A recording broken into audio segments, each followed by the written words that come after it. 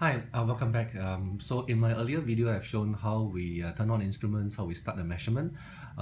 Let's take a look at what other so-called functions there are in this particular instrument. Well, let's go into the menu.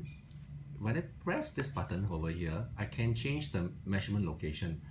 Currently it's set to measurement location 1.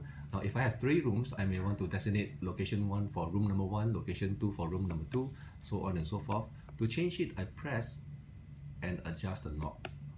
Right? I can adjust the knob by changing it. So, but I want to keep it to 1, so I'll leave it as 1, location number 1. Press to view history. So if I press, I had location 1 and 1 measurement taken about a few minutes ago. Today is the 5th of November, and I only have 1 measurement. So if I press this button here, this is the measurement that I took earlier, okay, in this location number 1, and the time and the date and the various different mass concentration is indicated on the screen here as well. So if I press a button here, I can go to look at there's only 1 measurement, so there's really nothing we can so-called view at this moment.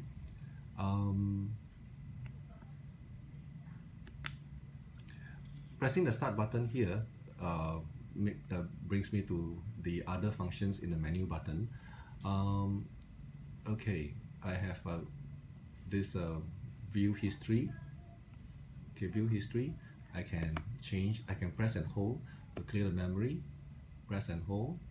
I'm holding onto the button and the memory is cleared. So if I go over to that view history, there's no samples right now available.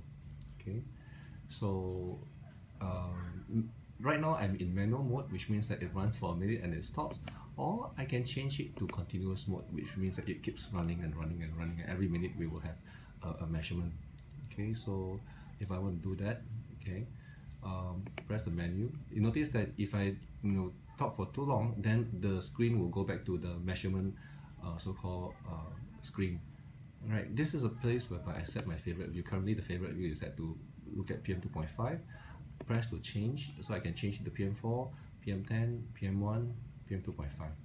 Okay, so let's say if I go to PM4, and then my favorite view has been changed to PM4, and I can change the time, the date. This is the version. Alright, so if I'm ready, press the start button to come back to the start screen. Notice that right now PM4 has been updated to be the favorite view. So press the start button. Okay, sample, take about a minute, and then the instrument will basically does what it does best, give us a dust concentration for the room here. I guess that's about it. Thank you very much for watching.